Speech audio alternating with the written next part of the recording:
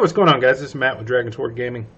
Today we're going to be doing a DCHDMI install on this SEGA DreamCast, as well as replacing all the capacitors in the console with new caps from console 5, and doing the fan mod, installing a Noctua 5-volt fan, thanks to Thingiverse user Greg Collins for designing this, as well as replacing the old battery with a socket and a brand new battery. That way customer won't have to desolder the battery himself to change it out in the future. Now he can just pop it out himself. So let's get started. Okay, so first things first, we'll get this thing opened up. I'm still using this Ifixit kit. Like I said, I only use this just so you can follow along. I try to include links, and they're not affiliate links or anything like that. It's just I really like this kit because it makes it a lot easier. I mean, everything's right here in one. There's definitely higher quality screwdrivers and stuff like that, but for the novice, this is definitely something that's an easy 30 bucks to spend. So let's start with the number 2 Phillips out of the kit, and then on the back side here we've got 1, 2, 3, and behind our modem here is 4. I like to use a, just came out of a phone repair kit. I like to use that to get in there. And there you go, it's that easy. Let's see. Okay, this number 2 is working good, so we'll pull these out. May need an extension on these. I haven't tried this yet. It just barely catches. Got this nice new blue ESD mat as well, which I was hoping would work out better for my videos, because that gray one, especially if I was working on something that was white, or if I had white pieces of paper, I'd start to get a lot of vertical lines on the screen. So we'll see if this will help with that. Okay, so got these 4 screws out, and if I can find, there it is. I always keep my screws in a little magnetic tray, makes it a lot easier when I'm putting everything back together. This is from one of my eBay customers, Max. So I'm going to, he did ask that I take good care of this, because he thought it was in pretty good condition. So we will make sure to take extra good care of his console. Everything in here appears to be stock fan, still have the original battery, hasn't been upgraded to the GDMU or the GD-ROM, USB GD-ROM. Okay, so to start with, like I usually like to start, I'll just break this thing all the way down so that I can go ahead and give this case a light cleaning. So we're going to start with that. Okay, let me get my number 2 again.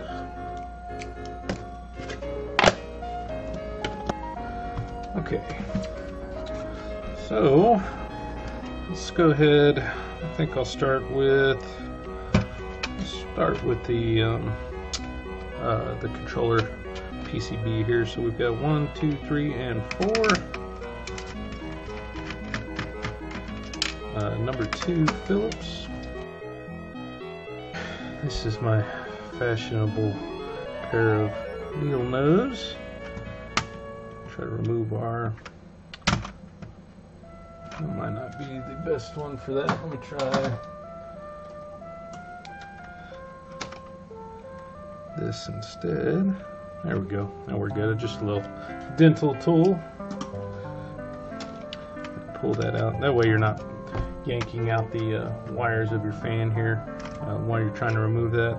Now when I do the fan mod on this, I actually I cut this off and I steal this connector and I put it on to the Noctua fan, and I wire that up. Not sure if I'll show that or not in this video. I might as well, that way somebody else can do it. So from there, let's go ahead and remove our ribbon cable. get that out, set that off to the side, and then we can go ahead and remove this. Now, this plastic piece up front here is actually tucked underneath the heat shield back here, so you can't get this piece off, but you can get this out. Usually I'll just grab the battery if it's still in there and just pull this plastic piece forward and then tilt the PCB backwards, and then that'll get it out of the control ports, and then you can just pull it out like that. So let's get our 4 screws out. Okay, and we'll have to replace this battery in a moment, but I'm just trying to get this thing broke down so that we can get it cleaned up. So from there, let's go ahead and let's get this fan out of our way. Now for that, you're probably going to need, let's see here, the Ifixit kit. Let's try a number 1 and see. There we go. Like I said, I have all my own screwdrivers that I usually use, but just while I'm recording these videos, I like to use this. That way, like I said, if you're a novice and you want to follow along, and you spend $30 on a kit that's got every bit in it that you would need, working on all these old consoles and stuff like that, it just makes it a lot easier. So use whatever you've got. Okay, here's our old fan. We'll get that off to the side. And there we go. Okay, so next, I think we'll start with, let's go ahead and get the, let's get the power supply out of here. So let's do that next. So we've got one Phillips number 2 here, and one tucked back behind this plug here. So let me go get our Phillips number 2. Okay. I really do like this blue mat. It looks nice. Okay, so go ahead and remove this one.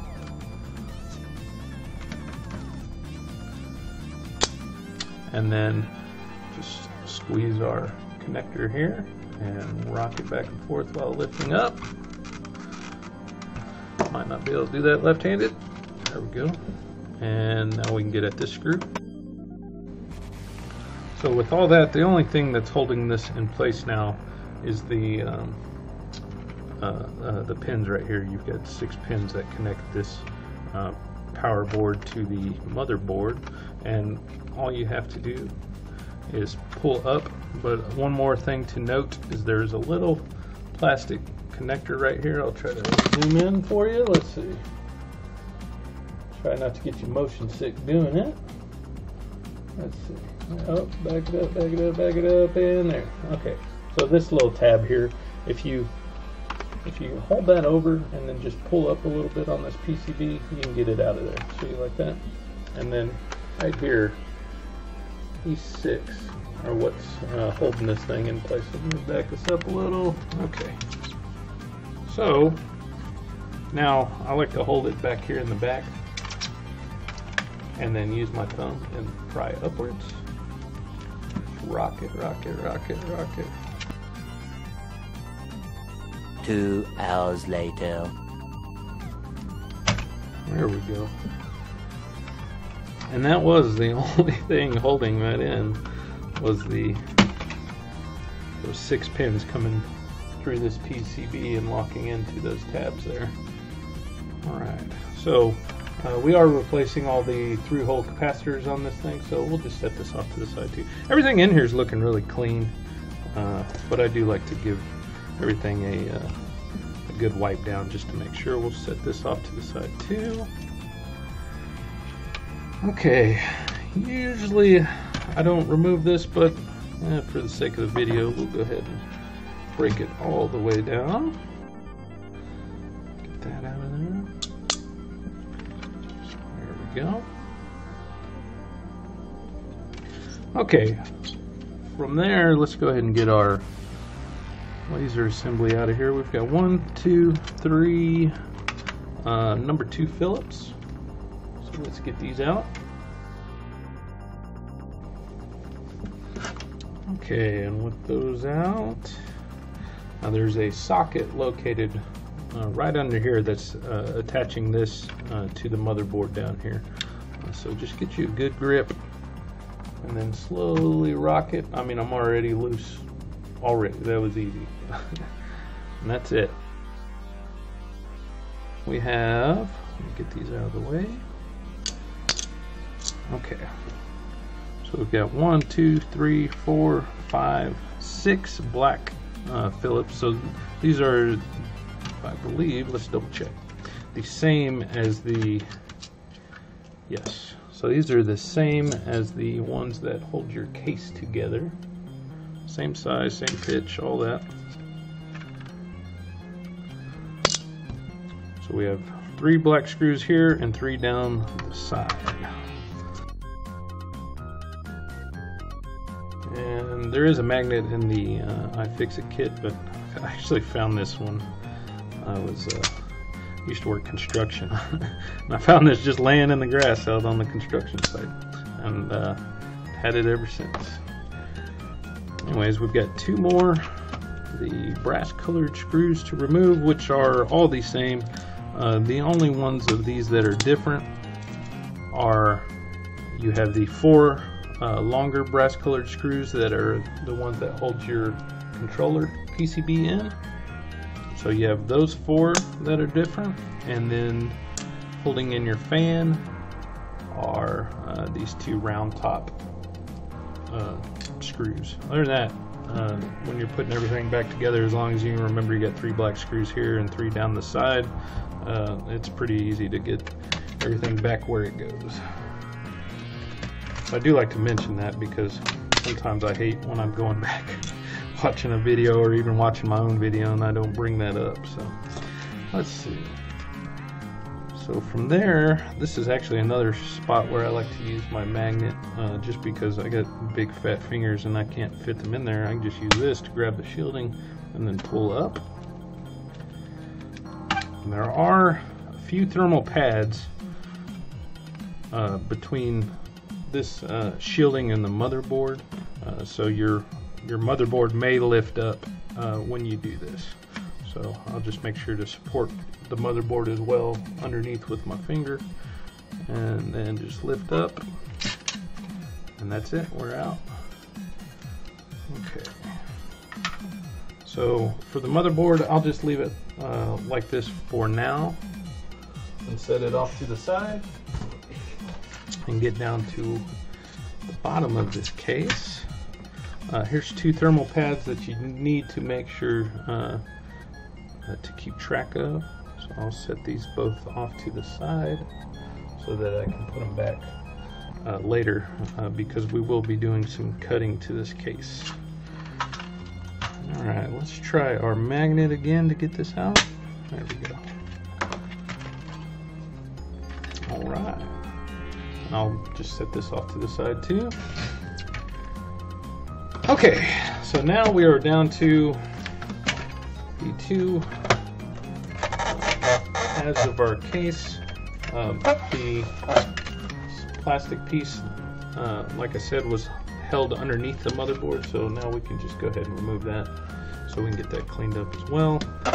Might go ahead, I like to, anytime I'm working on anything and it has buttons, I like to remove the button. We will be removing all this as well to install the fan mod, but we'll get into that later. So I think what I'll do is I'll go ahead and just remove this button. And that just had 2 tabs that you squeeze, and pop this out. There we go. Power button's out.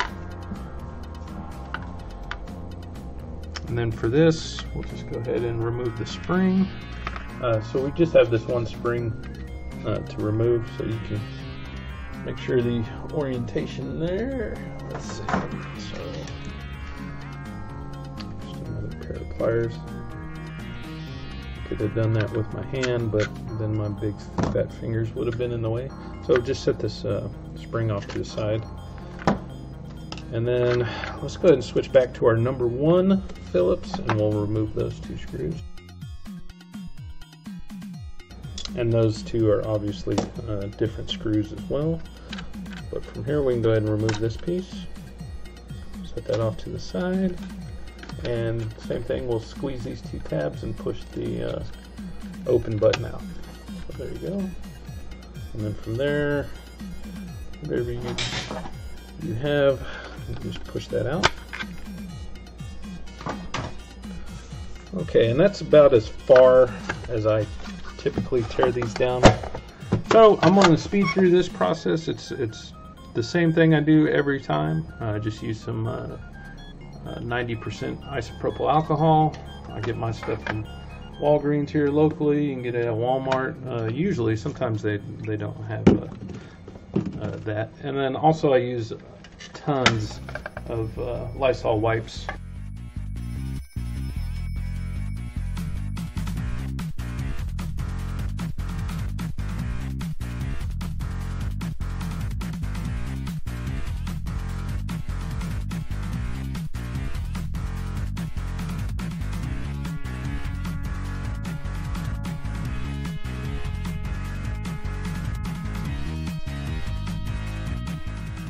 We got our top shelf nice and cleaned up, cleaned down in here too. That way if you get sticky buttons or anything like that, it'll take care of that.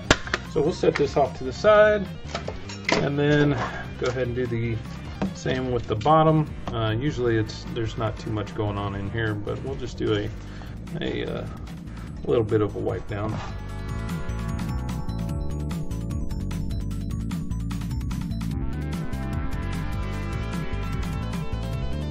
Okay, and then on the shielding, same thing. I just give it a little bit of a wipe down, make sure that I get all the dust and stuff off it. This is really a pretty clean console. Same thing with this, we'll just give this a little wipe.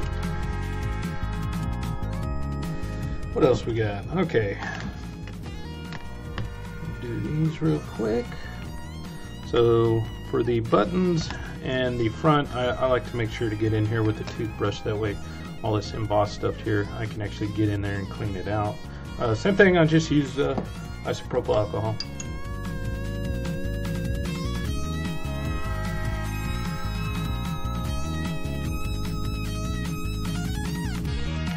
Okay, and all those three pieces cleaned up nicely. So we'll set these off to the side. Okay, so that takes care of everything except for this piece of shielding here. Pull this up. And this may have came off when you remove that from the board, depending on how well that thermal pad's actually holding. You can see that it didn't take much for me to get this pulled off here with these two big pads that are on the bigger chips on here. So same thing with this. I'll just give this a quick wipe down and set it off to the side. Let's start with something easy just to get us warmed up. So we'll just go ahead and desolder this the old battery that is almost certainly dead in this thing, and get it replaced with that socket. I ordered those sockets from Console 5, and then the batteries I order off of Amazon. I'll try to leave links in the description for all that stuff so you can find it. So I've got my Hakko FR300 warming up. Let me grab a couple of things here. So I always like to start when I'm desoldering something with my desoldering station or the FR300, just to add a little bit of solder to all of these. This just helps get stuff flowing good for that FR300 to be able to extract those. One thing I have noticed, especially working with the DreamCast, especially recapping it, there are huge like ground planes, and I end up having to use a lot more heat than I usually would to extract any of the components, which we might get into later when we're recapping the motherboard. So anyways, we added a little bit of fresh solder to those. We'll bring in our FR300.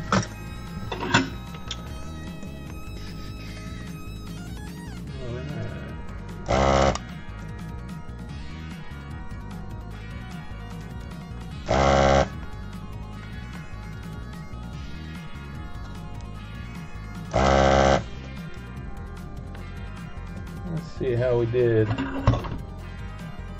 if I can get a zoomed in here. There we go. Looks like that one's clean. That one's clean. And this one may or may not be. So what I'll do is I'll just rock this back and forth and see what's going on. You can see this one moving. Looks like they all are loose. So I'm just going to slowly rock that back and forth.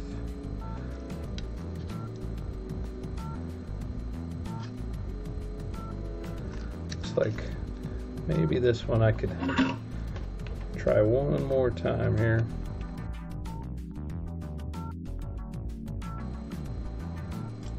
There we go. All right. So our old battery is out of there. There is no way to get this wrong. So, I mean, maybe if you try to install it like this for some reason, but we're not going to do that. So, go ahead and get that in there. Make sure you're setting all the way down. You know, before I do that, I'm going to clean up some of this old spent flux that's on here real quick. Just easier to do when there's not pins in the way.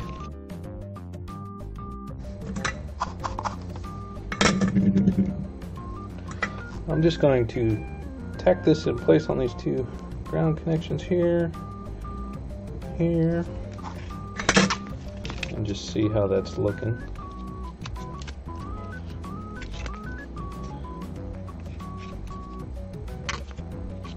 I called those ground, but those are not ground. So I think what I'll do is I'm just going to heat that up to get this to drop down a little further. There we go, there we go. Earthquake. Okay, so that is tacked in. I'll go ahead and just a little bit of solder on that ground plane there, and then I'm going to come back with some flux. I just like to get a little bit in those holes so that the flux isn't just leaking straight through and getting in that socket. And then I'll come back and get some good heat and add some nice solder to all these. I'll let this ground plane sit just a little longer than usual just to make sure that that's making a good connection there. There we go. I always like to, even though I use no clean and good solder, I like to come back and clean it anyways.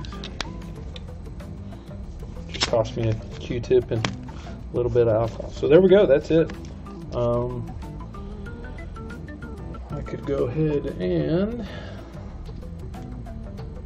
let's see. So these batteries, these are the same one that Retro RGB had in their description. These are the cheaper ones, but I have not had any issues with these. He said he had untested those. In my testing, these are working fine, and they're about half the price of a name brand battery. So let's see here. Plus is plus, and that's it. It's that easy for customer to now change out his battery himself later on if he has to. All he's got to do is remove 4 screws, and then he can get right to this, pop this out, and replace it. So there we go. That one's done. One of our mods is finished.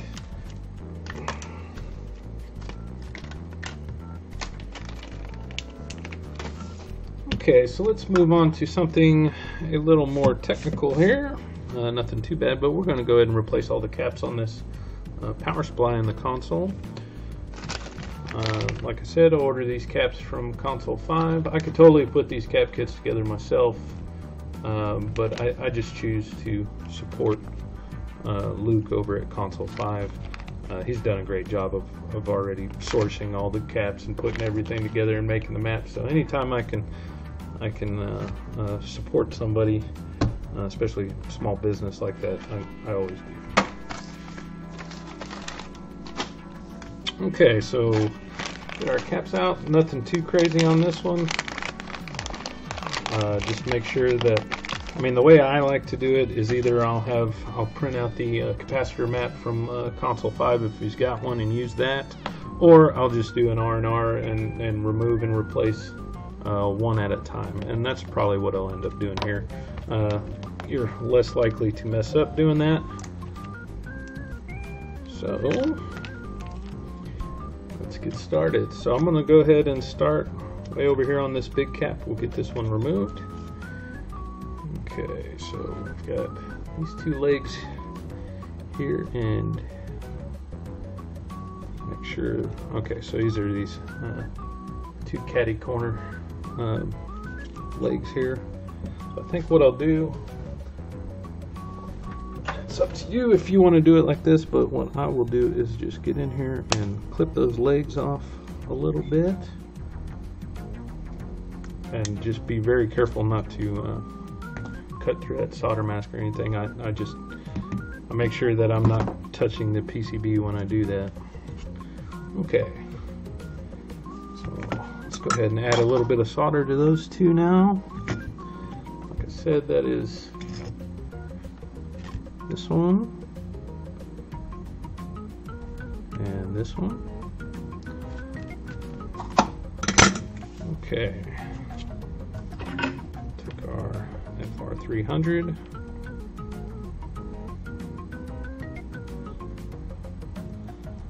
I like to try to bend that leg straight, and that's also let me put plenty of heat on this.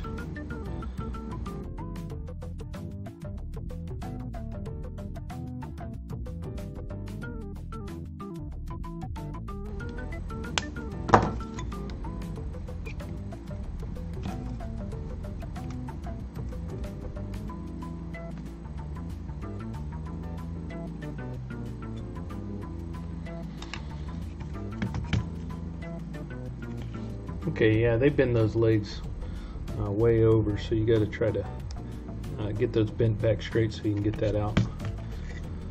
But we've got this one removed. This is 200 volt, 100 microfarad. So I'll just, like I said, I'm going to remove that, and then we'll just go ahead and replace it right away.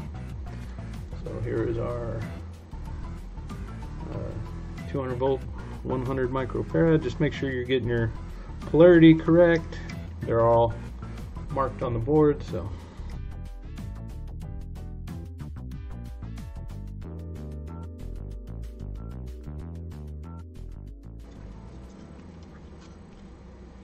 Okay, so I think we'll go ahead and try to knock out these three here. Actually, let's go ahead and get this one.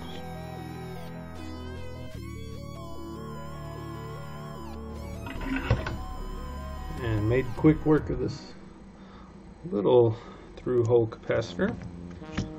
So this is a 47 microfarad 35 volt, so I'm just going to go through and check. This is 47 microfarad. This is it right here. So Luke sometimes will take that up in voltage, which is fine. So the one we removed was a 47 microfarad 35 volt, and now we are putting in a 47 microfarad 50 volt.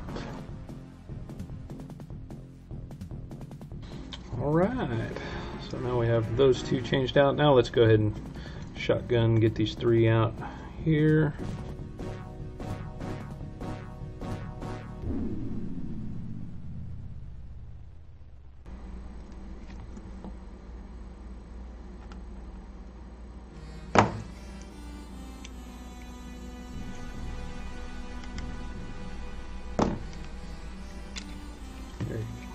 Like I said, sometimes you have to, I mean, you can just rip it out of there, but if this was like a dual layer board and you were you had contacts on this top side, there's a good chance you would just rip that out of there.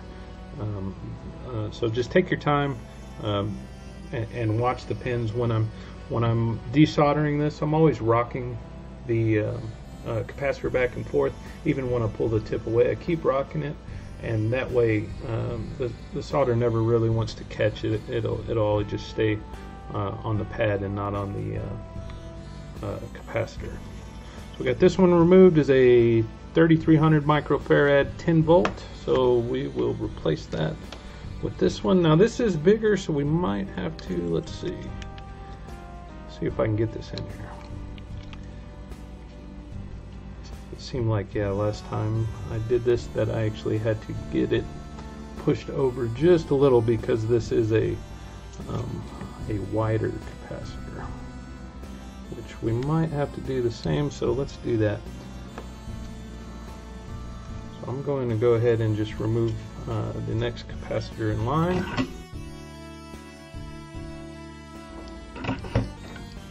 You see how I keep moving that while I'm doing that? It just keeps it from reconnecting any little bit of solder that might be left, because they've got these things that they bend those legs so far over that they touch no matter what.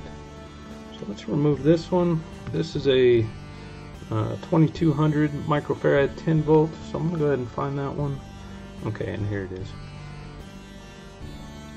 So go ahead and get this one back in here first, and then I'll bring back the 3300. That way that I can make sure that we have the room. There we go. So get that to fit in between those two components there. And I'll go ahead and bend these legs over. Okay. That looks fine. I'll go ahead and tack those up. And like I said, I always come back and add some flux and just retouch those up.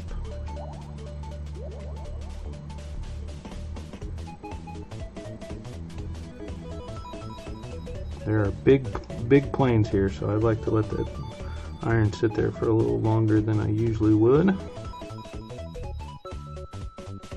So moving on down the line, we'll go ahead and get this last one here. Keep wiggling, keep wiggling. Okay, so let's see if we can work this out.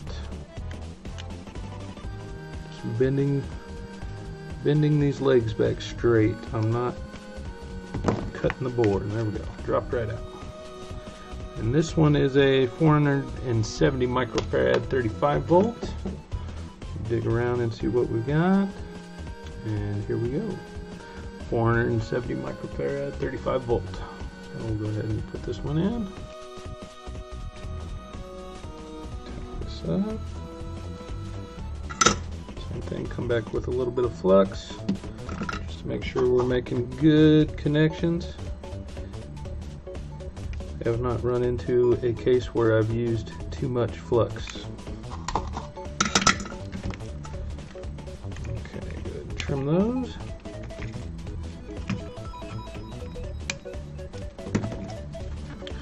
Okay, so to recap, pun intended, we've got this 1, 2, 3, 4, 5 done. So we've got 3 left, and I've got 3 capacitors left. So that makes sense. Let's go ahead and sneak in here and get one of these.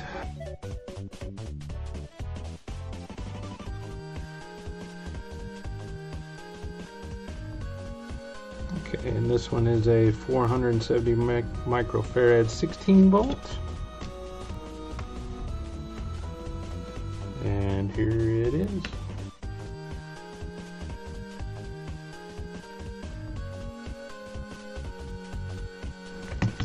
Okay, and that one was another 470 10 volt.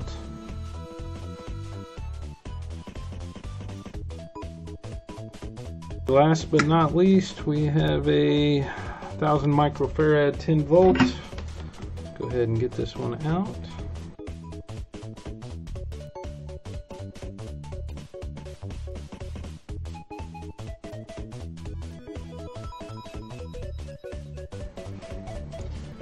And there it is. Dishes are done, man. Hey, out of the shot. Dishes are done, man. Cleans them down to the shot. Okay, so I'm going to go ahead and get started on recapping the motherboard here. So I'm just going to start by taping off a few of these components that I do not want to melt.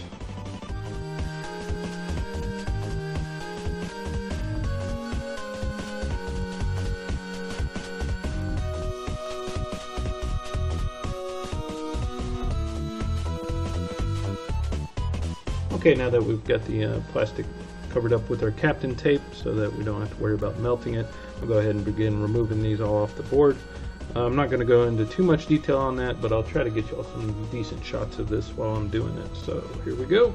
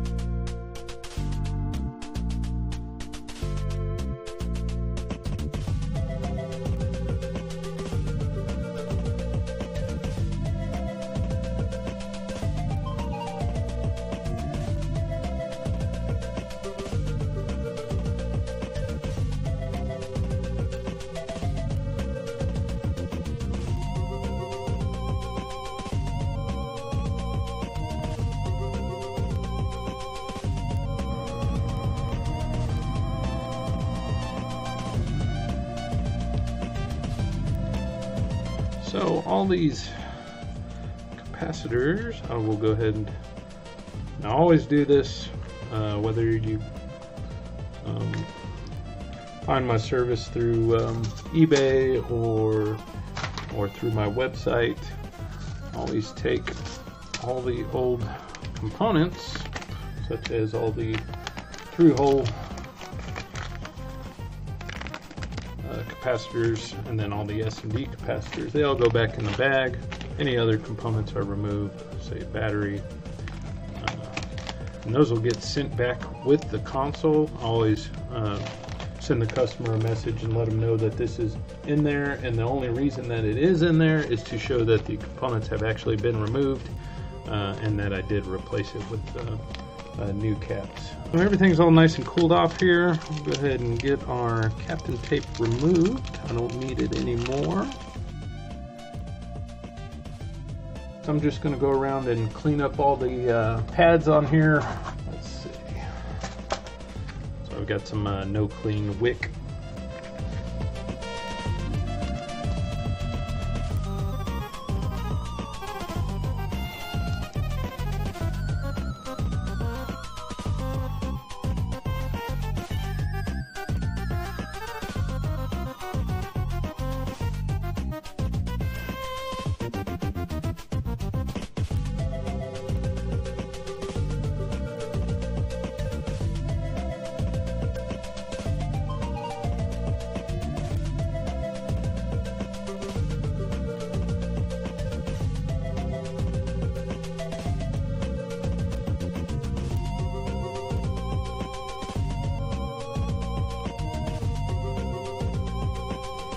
Okay, we got all those pads cleaned up with our no clean wick, then came back and cleaned everything off with some isopropyl alcohol. Now I'm going to go ahead and begin putting the new capacitors on. So here we go.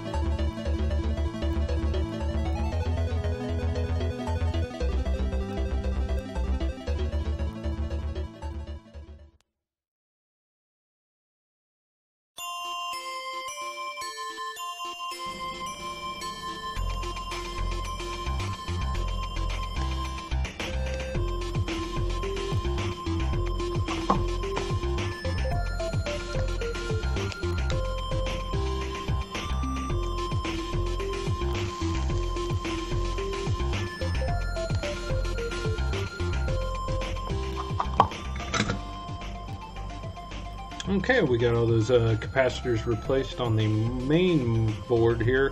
So let's go ahead and set that off to the side. And we'll go ahead and replace the capacitors on the PCB for the laser assembly.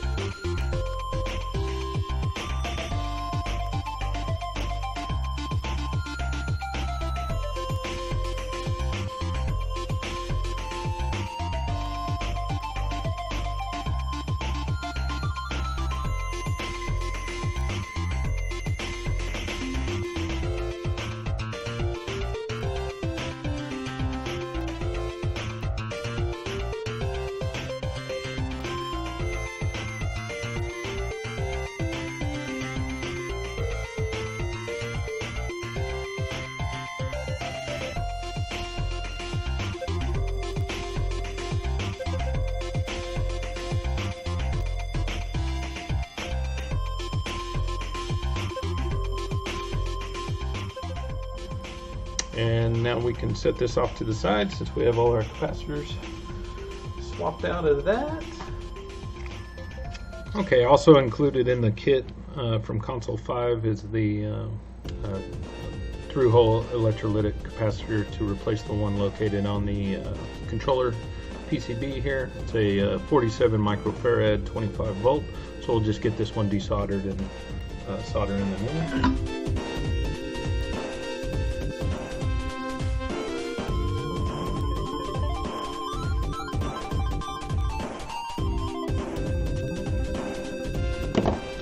And there we go, got it replaced. Before we can start test fitting our DCHDMI mod kit, we need to remove a couple of pieces of this shielding. And like I said, all this can be found over at Dan's website. But we're going to remove this piece here, as well as this little piece up to just past this hole for the screw. So we will just take our side cutters, and I'm going to cut right in line with where that cutout is. There you go. Be careful because that edge will be sharp. Okay, and then I'm just going to take a regular pair of some lineman's pliers. Just kind of flatten this out a little. There we go. flattened out this section where I cut over here and then flatten out this back. Just going to vise this down right there on that line. So we'll just bend this back and just keep going back and forth like that. It shouldn't take long and it'll break loose, and there you go. That way it doesn't leave a super ragged edge. Now I do come back and I'll file all this down on both sides a little, just because I don't ever want to accidentally cut myself or somebody else is in here later on down the line. They don't cut themselves either, but we'll do the same thing for this little section here. And there you go. We do have one more to do to the top piece of metal shielding. Let me grab that. Do the same thing and cut right here. And for this one, I'll just take my little lineman's pliers here, and I'm going to use these and just bend back and forth.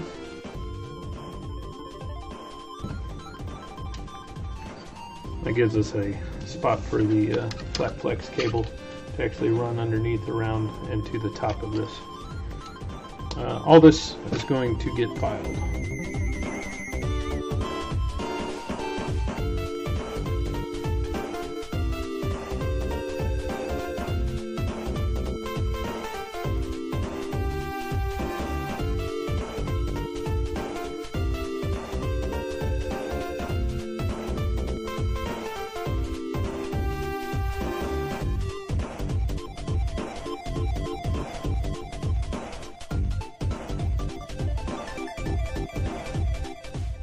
Remove the two pieces from the top piece of shielding there. That's what those pieces look like. And then on the bottom shield, remove the back right and left, which that piece looks like that, and that piece like that. So if your pieces look different, you might have cut off the wrong stuff. Need to go ahead and remove this little nub here. Just take a pair of flush cuts.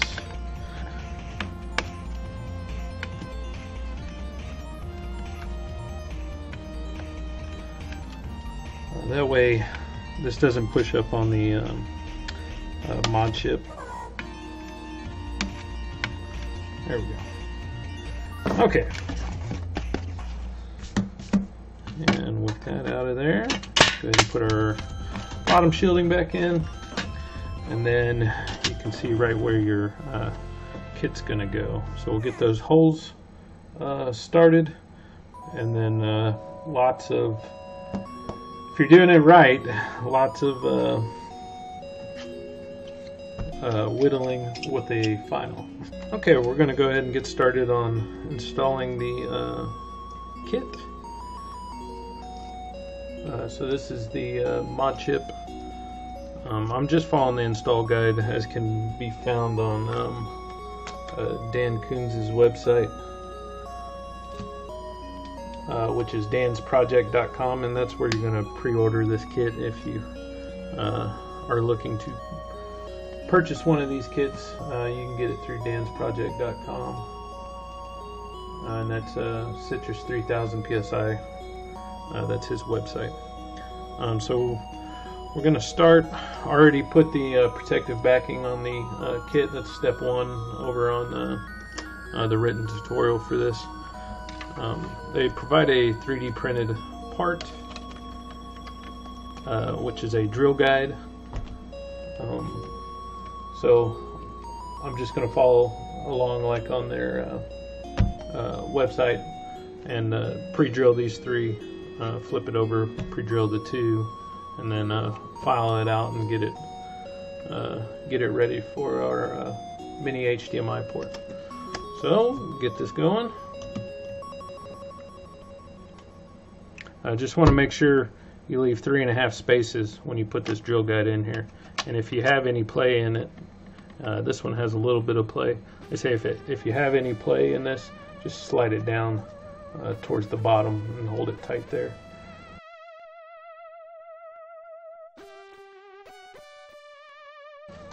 Okay, now that we have those holes drilled, just cut out what's left between those. Be careful. This is where I take my most time, is working on the exterior part of the case here, because you actually will see this, and I don't like those big rectangular holes, and you know, not chamfered at all, and you can kind of see some of the PCB depending on how big that hole is. I always try to make mine as tight as possible. So all I'm going to do is start filing this hole out. Every once in a while I will throw the PCB back in here and just check and see how much more I need to take out. So we'll start on that. This usually takes me, I don't know, I'm getting quicker, but probably a good 10 to 15 minutes to get it the way I like it. So we'll see what we can get it down to today.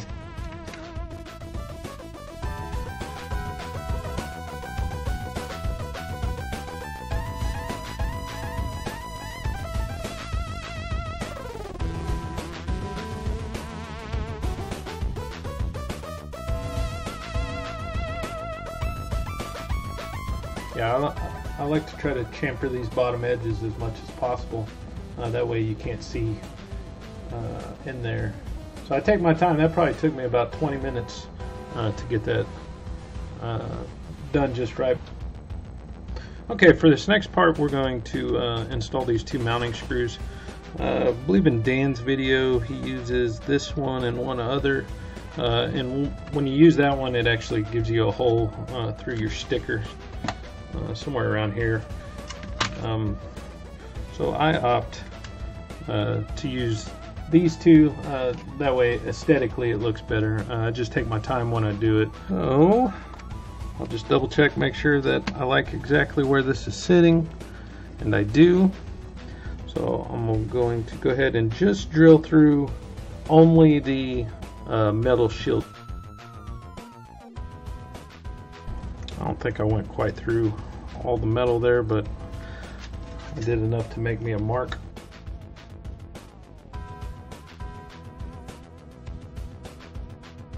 Got all that dusted back off. I'm just going to place my mod kit back in here, and then we'll get our bolts. Oh, let me get this flap off the bottom here real quick.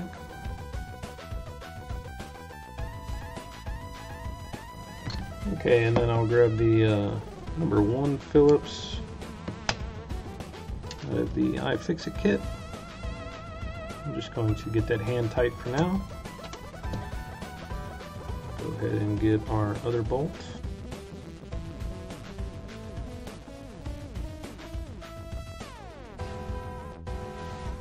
And now that we have the mod kit anchored down, we can go ahead and install our Wi-Fi antenna. I really do like this Wi-Fi antenna because you can update your firmware via Wi-Fi instead of like the high def NAS or the Ultra HDMI. You have to have a flash cart, which is expensive if you don't have one. And this just comes in with the kit. So we'll route this off in this direction. It's just got double-sided tape on the back. And get this mounted right about here.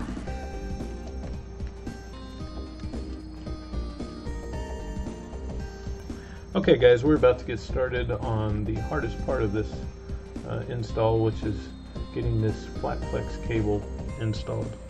And this is definitely a little more trickier than the Ultra HDMI install, because you have, they seem to me to be smaller pads. It's been a couple of weeks since I've done an Ultra HDMI install, but these do seem to be a little smaller, and plus you have to make a 90-degree turn around this chip here to solder these. So if you are going to try this, the one thing I can recommend is just make sure you use some good solder and lots of flux. And also, I know what you're thinking. You're a phony! Hey, this guy's a great big phony! That's right, you're a big fat phony! Hey, that's not the black cable that we saw earlier, or that you will see in the rest of this video. And that's because when I had filmed that, I didn't notice at the time that I was catching really bad glares anywhere I was trying to solder. So I've changed my lighting up a little bit, and this is another one that I'm doing for a customer. So I'm going to try again to get some better video of this. So here we go. Okay guys, so we're going to get started here. And the way I will do this is pretty much the same way Dan did it in his video. I thought that was a great idea, since the back side of your flat flex cable has all the pads on it as well. You can just use the heat from your soldering iron to wick up the solder that's already in front of these pins, just to help hold this in place, and then come back with plenty of flux and just use a wipe technique to get the solder on the top of the pins. So that's what we're going to shoot for. This camera is totally in my way.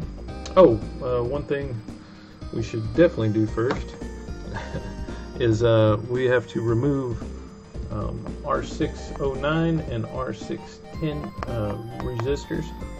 So let's go ahead and do that. And to do that, we'll just flood them off the board with some solder. It is not hard to do, honestly. So let's see if we can do this first. Okay, so I always just add a decent amount of solder to my soldering iron, and I just come to one side and then start rocking back and forth, and there you go. I mean, components removed. Okay, so let's go ahead and do the other. Oh, earthquake! By the way, this is a extreme pain in the ass to try to solder with the camera right in front of your face doing this stuff, but I just like to do these videos so people can see that I can get the job done, and they know what they're getting when they send their console off to me to be modded.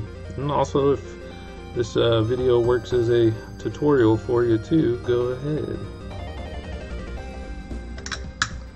But there probably are a lot better tutorial videos for this. Okay, with those two removed, let me just grab a little bit of some desoldering wick, clean up those pads.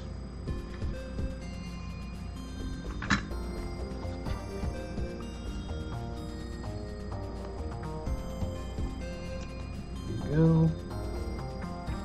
Boom, easy peasy. Get a little bit of alcohol in there just to clean that up. That is no clean wick, but I always use alcohol anyway.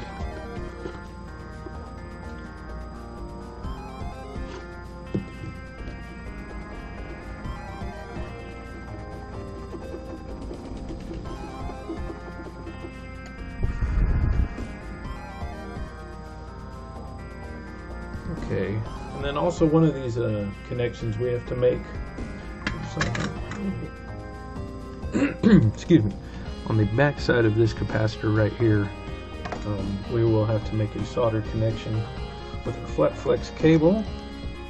So let me bring this in so you can see that.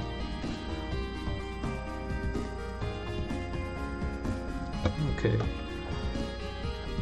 So not only will we solder this to all these pins across here, but also these 2 points here, catch the side of this resistor, catch this pad here, and then catch the capacitor, and that's all in this area. Further down we'll have a little more to do, and I'll cover that when we get there. Okay, use plenty of flux whenever I'm doing this, and then I'm just going to add a little heat, and there you go. That's it, it's already tacked.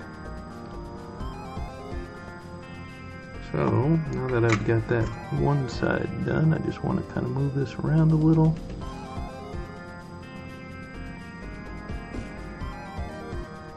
There we go.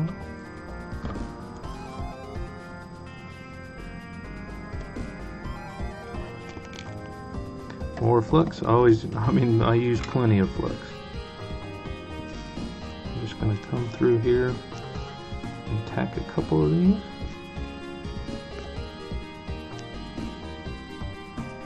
There you go. Alright.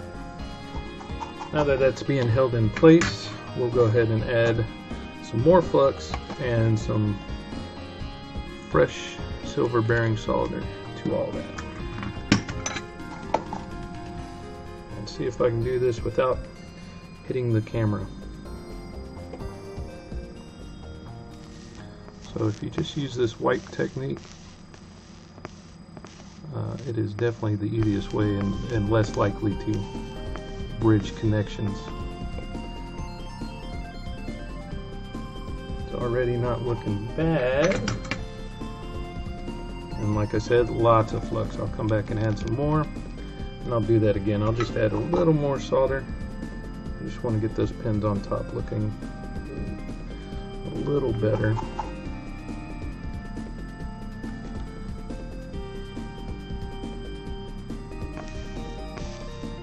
Wiping downwards.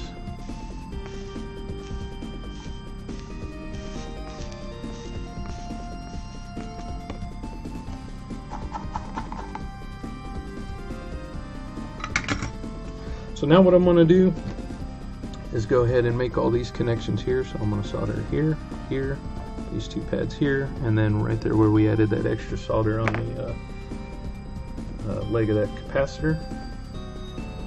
Once again, I always use plenty of flux. This might be in my way a little, but we'll see. Maybe I can do this. Oh, another earthquake. I'm telling you, this camera is right in the way. I can't get a good angle on that. Let's try that again.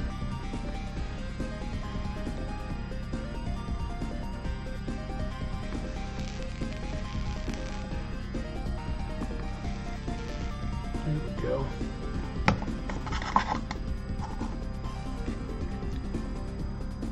Another earthquake. If anybody knows of a good camera that you can zoom in with, because this is zoomed in and I'm still probably only 2.5 inches away. Oh, God.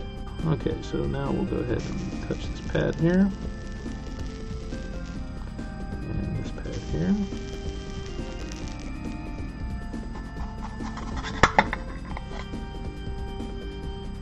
Okay, and then our capacitor, I'm going to add just a little more solder and a little more flux. Flux is your friend, I'm telling you.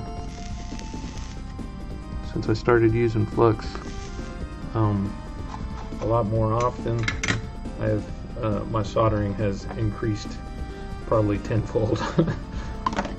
Okay, so with all those connections made, I'm going to move this camera around. It'll probably still be in the way, but we'll see what we can do. I've got this zoomed in pretty good to make all the last connections we need here. So all the way down this side, and then at 90 degrees this way. Let me catch those. What is that? 1, 2, 3, 4, 5, 6, 7, 8 pins there. And not all these pins are used, and you can see where the traces are running. So like these last 3 pads here are just to help anchor this thing down. And then also we have one more connection to make right here on this resistor.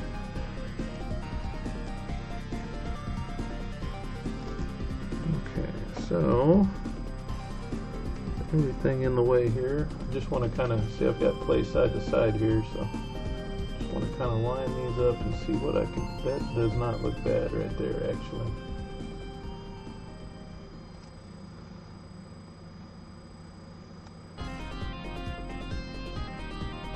Okay, so I think what I'll do is I'll come in right here first, and I'm just going to tap these down. It's already holding in place. I've let go. Okay, on this back side, I'll hold this cable down a little, and we'll do the same. And I'll go ahead and just add some more flux. Now we'll come back and have some solder on our soldering iron. Plenty of flux.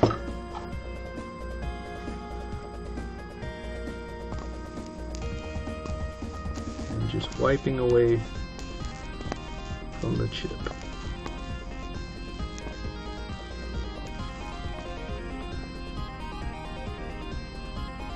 There you go.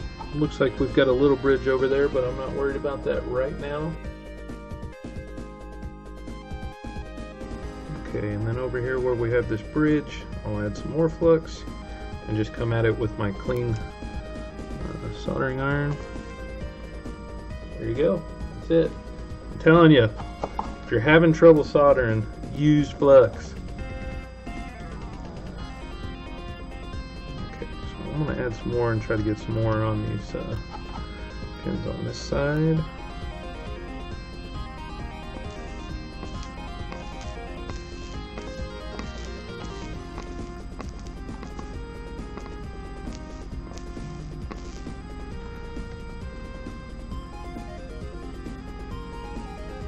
Looking good. There it is. Okay. Alright, and I know it looks like there's plenty of flux, but I don't care. I'm going to add some more. A little bit of solder. There you go. Okay, I just wanted to show I did actually have to go back and touch up a few more down on this chip here. This bottom pad right here didn't have any solder on it, so you might have seen that in the last little section of video there. But after I got the camera out of the way, I came back with my loop and cleaned everything up, added some more flux. Like I said, guys, just use plenty of flux when you're doing this. So looking up here at the top, you can see all those are nice wetted. Joints, everything's looking good, nice and shiny. We use plenty of flux. We use good high quality solder. Same thing with these pins down here. All that is looking great, making good connections. And even got our last little resistor here, which if you forget to get that one, it doesn't work, which I did that one time as well. So from now on, when you're seeing this cable in here, it'll actually be the black cable and not this brown cable. But I just wanted to try to get a better shot of this video while I was doing that. So. Okay, now we've got to run our wire, which will come from these points here off the DCHDMI and run to R601 and R602, as well as the test point for reset here. So I'll go ahead and get these tinned. I'm going to start this from the board side. So what you're looking at is R601 and R602. We'll add a little bit of fresh solder to both of those resistors there.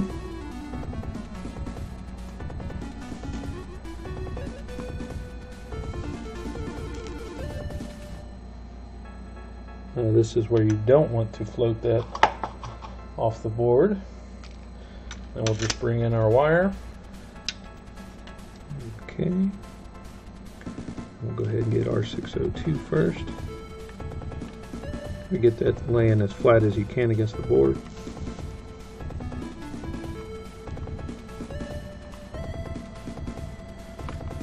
And then R601.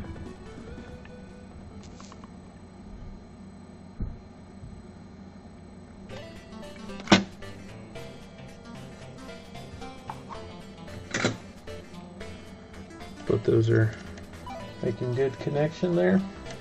So now we'll go ahead and pull our green wire back and we'll get cut off and soldered to this. Our green wire will get cut off and soldered to this point right here next to IC206. You see it right here.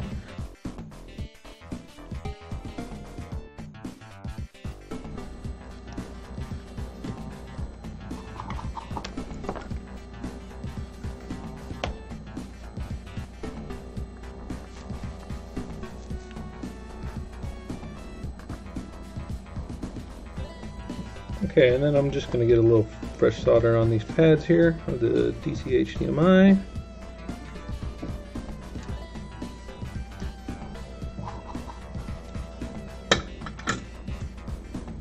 Okay, so our 601 will be soldered to P1. So I'm just going to get these kind of cut for length.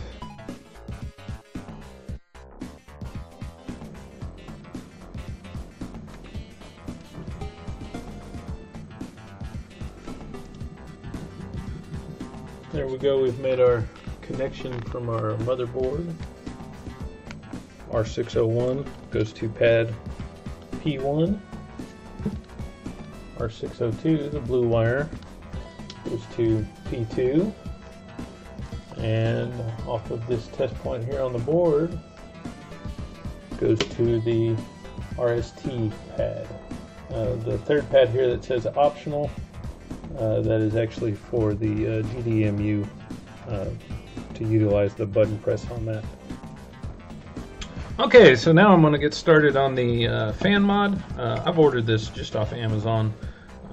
It's just a Noctua 5-volt fan. I'll try to leave the link in the description for this. I 3D print these pieces, and that's thanks to Greg Collins. And you can order this as a kit through Greg Collins, and then just put it all together yourself. And I believe he already pre-wires the 10K ohm resistor in here. So I'm not going to go into too much about getting this wired up. It's not extremely hard, especially if you're a do-it-yourselfer. But I will just say that the red one here is 5 volt, blue is ground, and the orange is your signal or tech line. So I'm not going to go into too much detail. I'm just going to take the fan and wire it up using this connector to be put back in here. And so we will continue on after I have that done.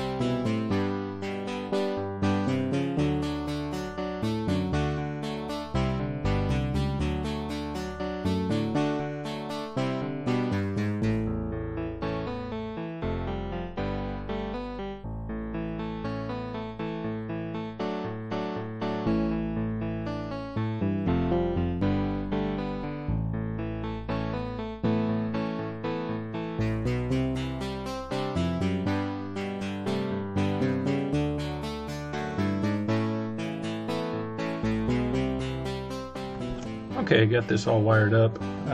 Figure I'd go ahead and show it before I get it all wrapped with a shrink tube.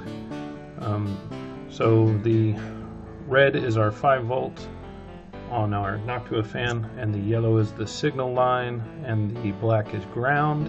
And then on our old connector, orange is the signal line, blue is ground, and red is 5 volts. Whenever you're wiring up this Noctua fan to be used in the DreamCast, it will not work. Well, it'll work, but your DreamCast won't power on if you do not have a 10K ohm resistor soldered between your 5 volt line and your signal line. So that's what I've got here. I've spliced further down the 5 volts, added in my 10K ohm resistor, and then further up added the other side of that to the signal line, so there's no way that any of these could ever touch each other. And then especially when I bring my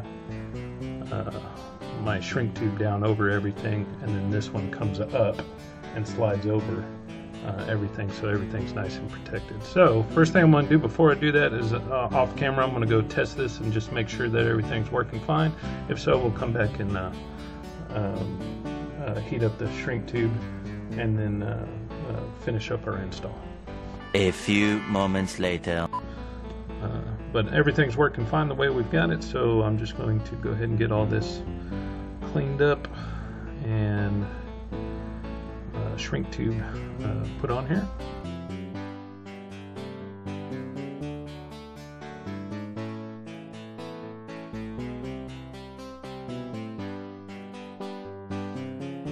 Okay, now that we have the fan modded and ready to be installed in here, we can go ahead and start putting everything back together. Do want to say, don't forget to put your thermal pads back in here. These are the two that we removed in the beginning. And just when you're putting all this back together, make sure you're not pinching your wire anywhere. Like this run of wire here actually sits down in this track, and just make sure that it's not getting up on top of these posts or anything like that. There's plenty of room for it to run down in here. Okay, so also I want to mention, if I was able to get these tight enough to where I like it just using my fingers, but if you can't, in the Ifixit kit up top, number 4 here, that is the exact size you need to get on those nuts. Damn! Get on those nuts! So let's start putting this back together. I'm going to go ahead and hook up our flat flex cable. So our flat flex cable is connected. So I like to just get these 2 ports in first. Okay, I'm going to turn this. Okay, so the next thing to look out for is to just make sure that the motherboard is actually getting into these 2 posts here. So just like that. Alright, we got the motherboard installed back in the case here. One thing that you don't want to forget, because I always do, is to put this in right now before you put the top metal shielding back in. Okay, then we can go ahead and add our top piece. Helps if you get it facing the right direction. Same thing, I like to set this in the back first and then slowly work it down.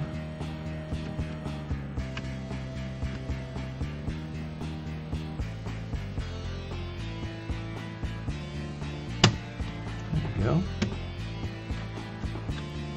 Alright, and with this top shield on now, we can go ahead and start putting some of our screws back in. So if you remember, we have 3 black screws here and 1, 2, 3 more black screws here.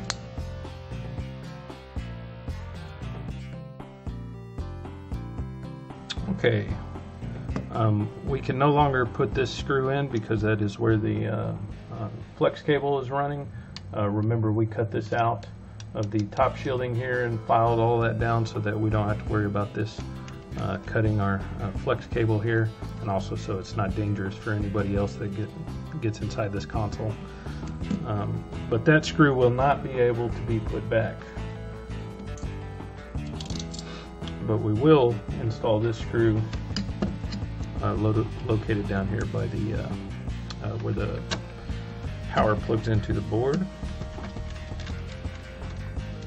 Okay, let's go ahead and install our power switch.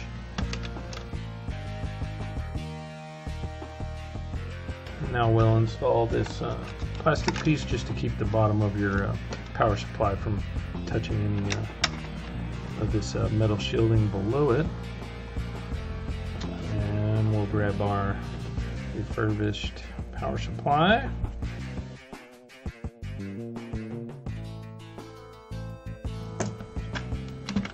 Okay, and after that we'll go ahead and get the disk drive back in here.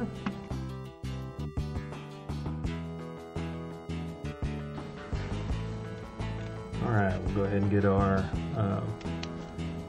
controller PCB. We had already replaced the old battery in here that was long dead, replaced with a socket and a brand new lithium-ion battery. And then for this will be the 4 longer brass colored screws. Okay, and I just noticed that haven't plugged in our power yet, so we'll go ahead and do that. Alright, now we'll go ahead and begin with our fan. We already have pre-wired this, and like I said, if you order it from Greg, it's already pre-wired. But I've got 3D printers, so I print these myself, and it's not hard for me to wire up a 10K ohm resistor in there. So go ahead and get this installed. Okay, now we'll go ahead and get our fan installed. Just remember that the sticker goes facing out of the console.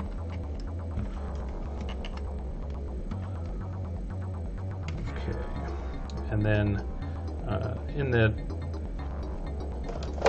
box for this kit that I order off of Amazon, it has 4 of these self-threading screws in it, and I believe Greg sends you something with his kit too. So just want to make sure, if this is the first time that you're threading this, that you're holding the fan and the shroud, this 3D printed piece tight together so that they thread in the correct position. We can go ahead and get our fan plugged in.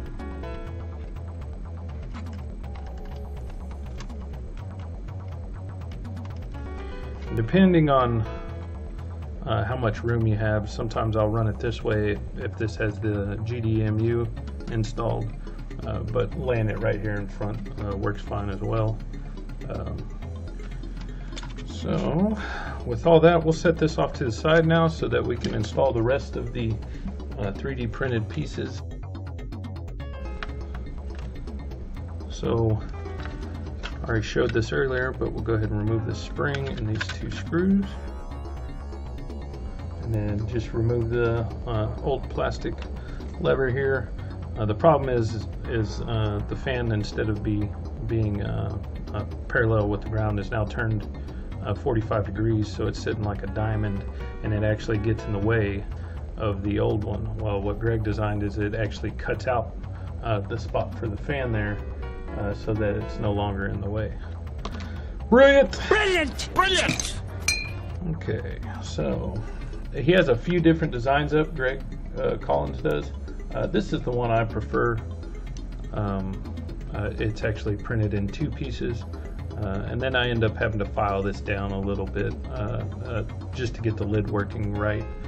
And I've already done that just to save us some time. So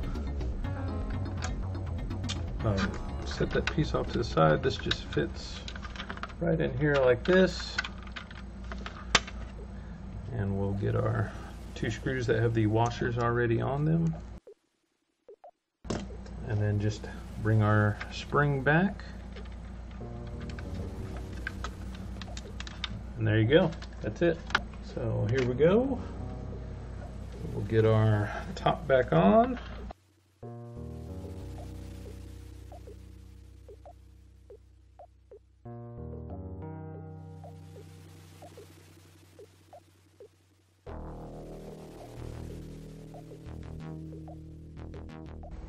Okay, and there it is, guys. We got our DreamCast fully refurbished with brand new capacitors from Console 5.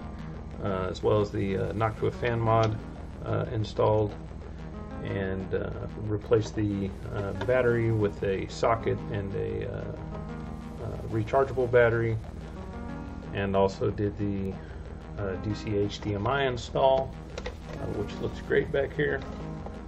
So now we are ready to test this thing out, so let's do it.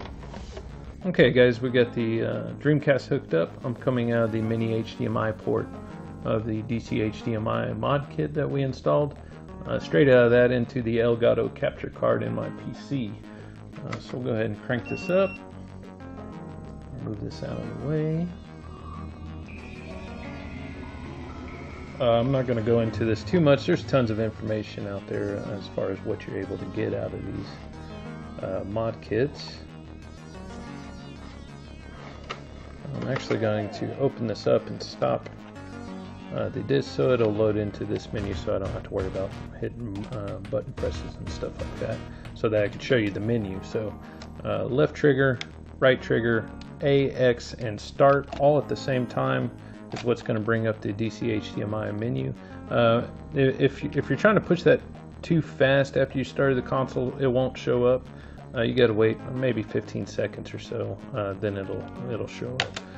And now it'll do it every time, whether I'm in game or not. So in the DCHDMI menu, I can change the output resolution. Like I said, I've already got it set to 1080p, so I'll just leave it there. And then you can adjust advanced video settings. You've got a few options in there. Scan lines, you can turn those off and on and adjust the intensity of them. Video mode settings, you can force VGA, cable to text, switch track VGA. But the main thing that I want to go into is down here you have a test screen, and where you see all those hearts. I guess that's supposed to be if you had something wired up incorrectly. Instead of a heart showing up there, you would actually have a X symbol show up there. But we've got all hearts all the way across. The coolest thing for me is the Wi-Fi and firmware upgrade. So you can come in here, change your SSID to what it is on your home network, add your password, and then restart to apply the changes. And then the next time you boot into your console, your Wi-Fi will be connected. And then from there, you could go through and update your firmware. So you could start at check, and then you go check your firmware, see if there was any new firmware. If there was, then you could download it, and then from there you could flash it.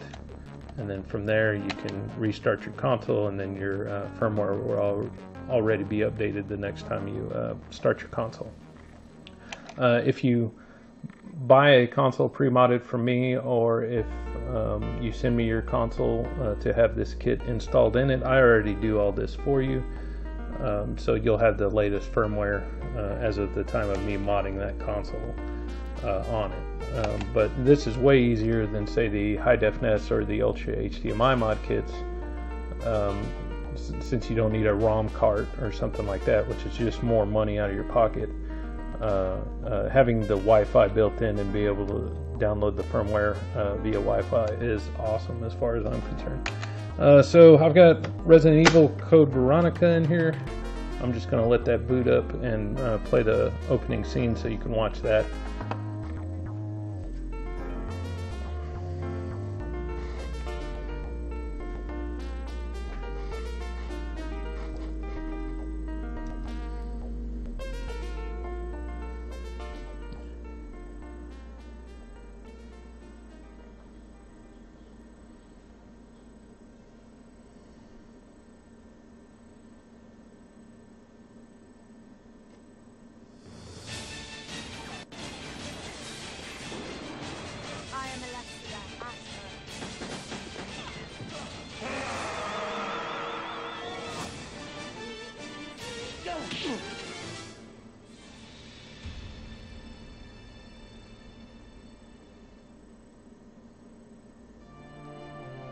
And there you go. Now I'm wanting to play some Resident Evil.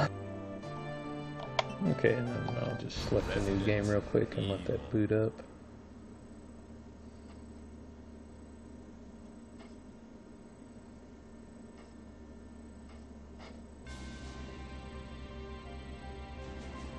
The American Midwestern town, Raccoon City, has been completed. Anyways, just want to say, if you like this content, please like and subscribe to the channel. If you're interested in me in having your modding your console or repairing or refurbishing your console, you can contact me through my email or catch me on one of my eBay listings. I always recommend you go through my email because I can save you some money, since I'm not having to pay eBay fees for any of the stuff that I run through my website. So if you like it, please hit that like button and subscribe, and if not, just pass it up. You don't need to do anything. Anyways, guys, latest.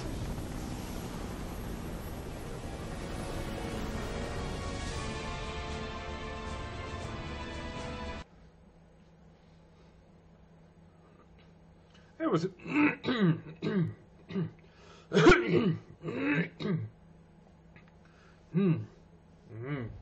Hey, what's going on, guys? This is Matt with Dragon's Hoard Gaming, but then that doesn't do anything for us either as far as being able to plug the old fan back in. So I am working on... Go f*** yourself! That I did not realize I was having a very large glare right where I was trying to get all this done from.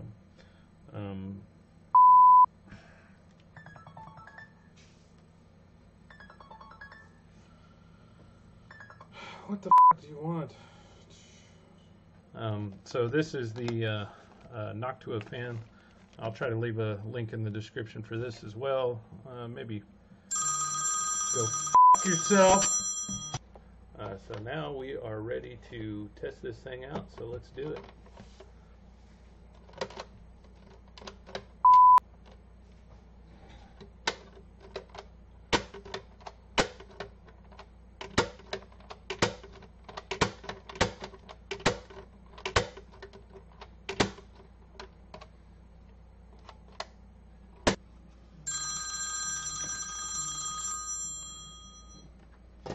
Yep.